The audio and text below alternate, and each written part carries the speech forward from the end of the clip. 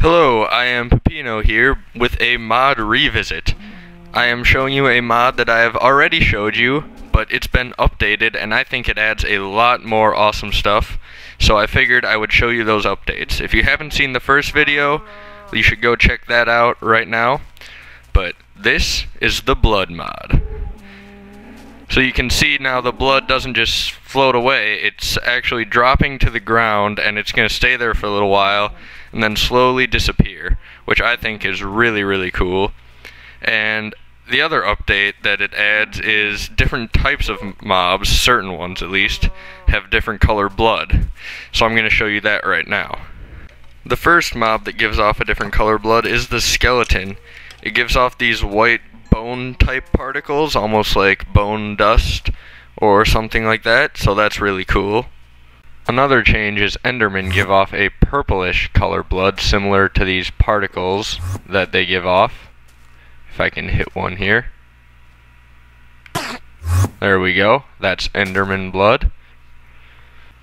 Another mob that gives off a different color blood is slimes. They have green blood, which makes sense because they're made of slime. The slime's nethery cousin, the magma cube, gives off these lava-like particles for its blood.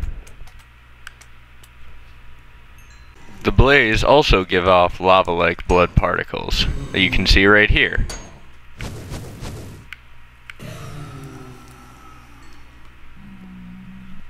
As of right now, the ghasts don't give off any blood particles, but maybe they will in a future update.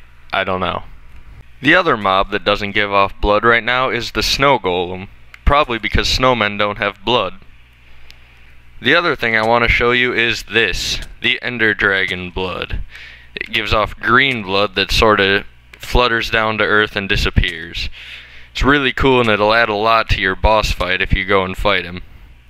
Once again, I'd like to thank Kexes for this awesome mod, so hopefully you will go and give it a try. I will have the link to the thread in the description for this video, like always.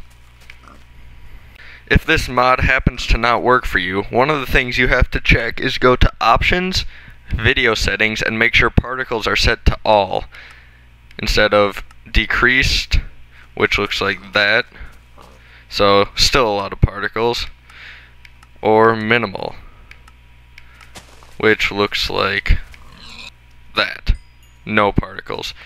So if you don't get blood particles with this mod, chances are you have it set to minimal. Just go to Options, Video Settings, and All. This is I Am Pepino saying thanks for watching, and remember to subscribe for more mod spotlights.